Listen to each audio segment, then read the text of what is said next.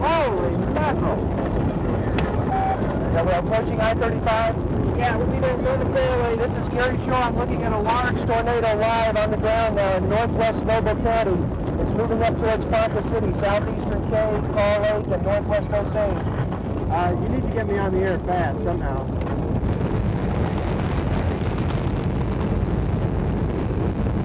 The right mover. We better go south. It's coming right at us. Here. Get the radar. You got us on. The radar. Fast, man. Fast. We got to get out of here. That thing's a right mover. Yeah, it's closer than we thought. Tell him to get chopper 2 up. Get the chopper up, man. Have them get the chopper up. This is an F4. No kidding. Holy mackerel. John, we have a large tornado on the ground now. It just crossed I-35 west of Red Rock. I am just about a mile or two east of a very large and very dangerous and destructive tornado. This is about an F4 on the scale. I would estimate an extremely damaging storm. It is moving east-northeast now across north-central Noble County, very close to the small town just west of Red Rock.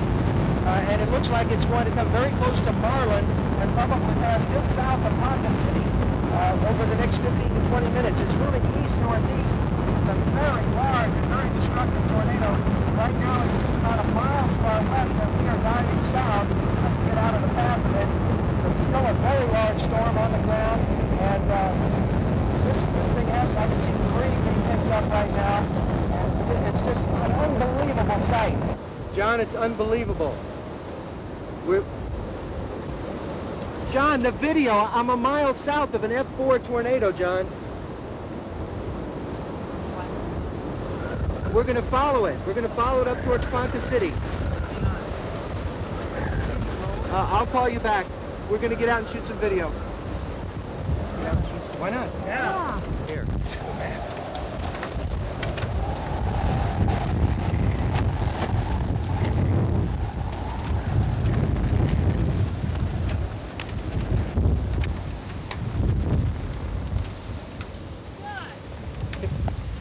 Are you getting audio? Yeah. You are? Yeah. This is an unbelievable sight. It looks like an F4 tornado. It's just about a mile north of us. We're actually out of danger, believe it or not. I'm going to get back in the vehicle. Angela, honey, give me some. Holy mackerel. Anybody.